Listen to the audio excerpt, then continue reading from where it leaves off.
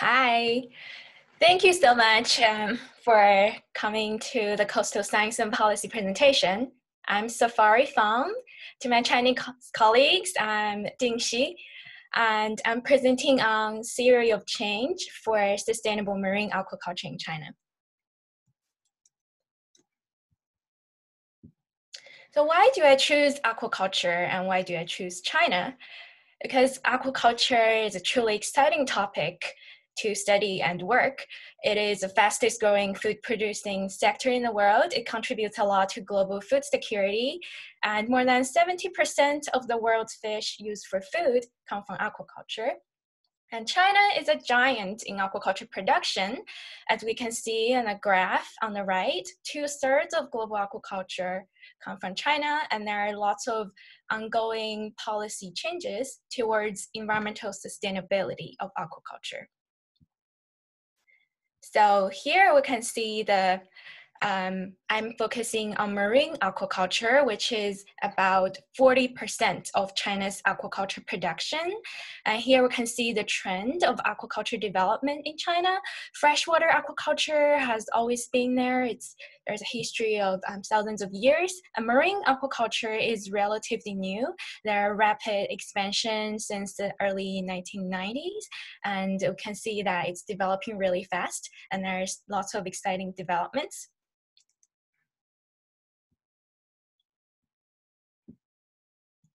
So this yellow quokka is one of the focus of my research. It is the biggest marine aquaculture, finfish aquaculture industry in China. Although there are lots of opportunities in marine aquaculture, there are also lots of potential environmental problems. And as we can see here, the three yellow quokka in the middle require all the fish around them as feed, and the little fish around them are wild fish. They are mostly juvenile fish taken directly from the ocean. And the feed conversion rate is really low. It can be as low as 7:1, which means 7 pounds of wild fish feed would only result in 1 pound of growth in yellow quokka. So with these opportunities and unsustainable aquaculture problems in mind, I designed my capstone to have 3 focus.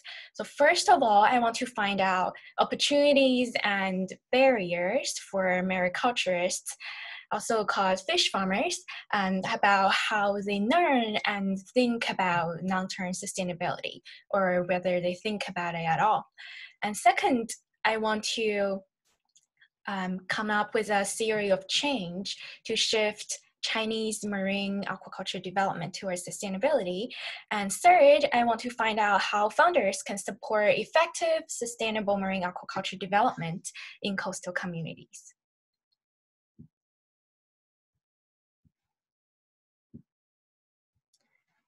So I conducted extensive fieldwork in China, mostly in 2 provinces, Fujian province in red, and Hainan province is a southern island towards the bottom of the map.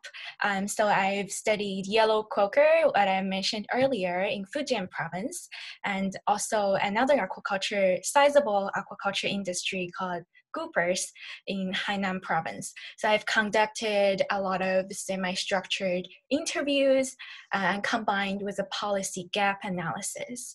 Most of my interviewees are mariculturists, and I also interview some experts and people in the aquafeed industry. So why do I choose yellow quokka and grouper as my case studies? It's because they represent 2 typical marine aquaculture production systems in China. So yellow quokkas grow in marine cage aquaculture, sometimes also referred to as net pens. You can see that on the right, and on the left, the groupers mostly grow in the shore-based aquaculture, and they're mostly flow-through systems in Hainan where I studied them. So my interviews are semi-structured. I have a script of interview questions or covering topics in the supply chain, market intervention, as well as sustainability. And because they are semi-structured, my interviewees were able to ask questions, or they can bring up any topics of their choice that they want to talk about. And most interviews range from short as like an hour to a whole day, because I made sure that I would visit the aquaculture operations and have a full site visit to gain more in-depth insight. So this is a typical day for me doing field work in Fujian province and in the yellow quokka production area. So the picture on the upper left, there are all these buckets have wild fish directly from the ocean. They're mostly juvenile fish, and they're ground up into meat patties, and then people dump them directly to the net pens. So on the upper right, we can see some houses because the fish farmers there, it's also a way of living for them. They live right next to their net pens in these floating houses, which is fascinating and great. It's also a great way to know about their life. And these pictures show a typical day for me in Hainan studying the grouper aquaculture. So the aquaculture tanks are in pretty simple sheltered areas, so you can see in the picture on the upper left. And the groupers eat mostly pellet feed, and they are in these flow-through systems where people pump water from coastal areas, and the water flows through the tanks and then and go right back to the coast. And I have recorded and taken notes of all the interviewees, and I also try to participate in the daily activities of the fish farmers. As you can see here, I'm trying to feed the fish. So from all the interviews I have conducted, I have made transcripts of them, and then I went through a coding analysis to summarize the themes that emerged from the interviews. So here I developed 9 codes, and then with these 9 codes, I went back to the interviews and counted how many times they occurred in the interviews. So I have gained a lot of new insights from my interview analysis. And so the tests in gray are my original ideas from tech desktop research before I started my capstone fieldwork. And the tests in green are my new insights. I've realized that local decision-making and enforcement are critical towards sustainable outcomes. And I've learned that fish farmers, they learn about aquaculture technology and sustainability in social learning networks rather than like government technological stations or the local government campaigns. And I've also learned that the aquaculture supply chain is segregated. A lot of fish farmers do not know what consumers need because they only deal with the middle sellers. So, which means that consumers only influence producers to a small degree. So from the codes I have summarized and the themes that I've extracted from my interview, I found 3 leverage points. The leverage points are points in the system that have good, significant ripple effects on others. So here are my 3 big leverage points summarized from my interview analysis. So first one is about local implementation, and second one is about the importance of social learning networks, and third one is about how local-based organizations can really make a big impact on sustainability. So with my interview analysis as well as a policy gap analysis of critical national policies in aquaculture, I have developed a theory of change for aquaculture to become more sustainable in China. I call it grassroots theory of change. So here are the first 3 steps, and they can be achieved by the infusion of support from philanthropy, government and scientists that help farmers learn and communities organize. So the first step, the organized communities, that requires stakeholder coordination mechanisms and policy advocacy groups, which leads to increased public involvement, capacity, and awareness. And then these grassroots actions can start to make impact on decision makers. So in the later steps of the proposed theory of change, the increase of community power creates enabling conditions for policy improvements and leads to positive changes, eventually positive changes in social and ecological conditions in marine aquaculture systems. So what insights can my research provide to founders? A lot of founders are looking at building capacity and enabling conditions for marine conservation in China right now. And through my research, I've realized that these 2 points are very important.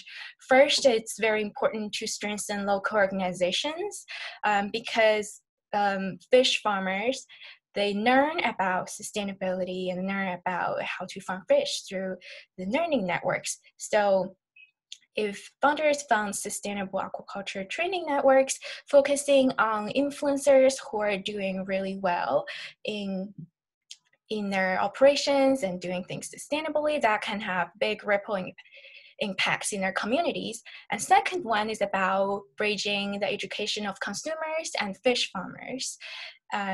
A lot of NGOs are thinking about ways to engage consumers and eventually influence farmers.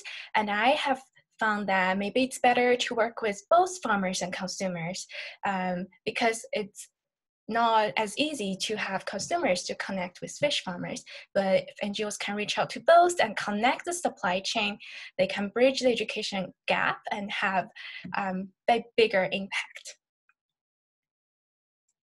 So my capstone is a lot about sustainability, but after finishing my capstone, I've also rethinking about what sustainability really means. So here in the picture, you can see some like debris of like flotation devices and some net pen structures in Fujian, because the local government in Fujian in the yellow coca production area, they are currently doing a big crackdown to take down old net pens.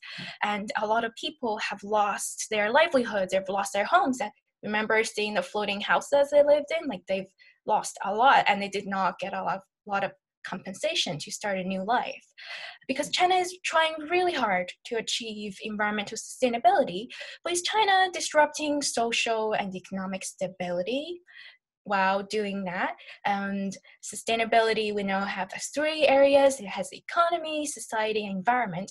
So my capstone has made me think a lot about how to achieve a balanced, sustainable development. There are so many lessons I have learned in my capstone, and here are just a few. I've learned how to collaborate with local fishing and aquaculture communities. I've learned how not to walk around with my calendar and trying to put everything in my calendar because people have different sense of place and time. And I've learned how to respect other people's schedule, try to engage in the daily activities of the interviewees. So I earn their trust and they open up to me about what they really think about sustainability and government policies. I try to learn the local language and culture. They're both pretty difficult in the coastal communities. I've tried to pick up a few phrases. And a lot of the people I have encountered in aquaculture and fishery are men. They are more visible than fisherwomen in the community, but fisherwomen play very important roles as well. So I've tried to engage to as many women as I could. And here in the picture, you can see some little kids in the local villages where I worked at, and they really like to follow me around. It's probably the first time in their life to see a female researcher. So I hope that I have made they remember me, and they have seen that they are female researchers and scientists out there, and there are opportunities beyond what's in their village. So I couldn't have done the capstone without support from my partner organizations, Qingdao Marine Conservation Society and the David and Lucille Packard Foundation, especially Songling Wang from Qingdao Marine Conservation Society, and Dr. Walt Reed, as well as Rachel Wang from Packard. And Anne Kapczynski, Dr. Anne Kapczynski has been a wonderful advisor for me. As you can see in the photo on the upper left, Anne and I co-organized a workshop at the Pew Fellows Program in Marine Conservation last year with a lot of experts from around the world. And I really also want to thank my fieldwork partners. The bottom from left to right, Fang and Li Yiqiang from Qingdao Marine Conservation Society, Liu Wenli from China Blue Sustainability Institute, as well as my fieldwork partner in Hainan, Ellen Tan. And special thanks to my host family on the bottom right in Hainan. They always made sure I stayed safe, healthy, and nourished. And I couldn't have done this capstone without support from the CSP program, and especially my amazing classmates in the first cohort. Thank you so much.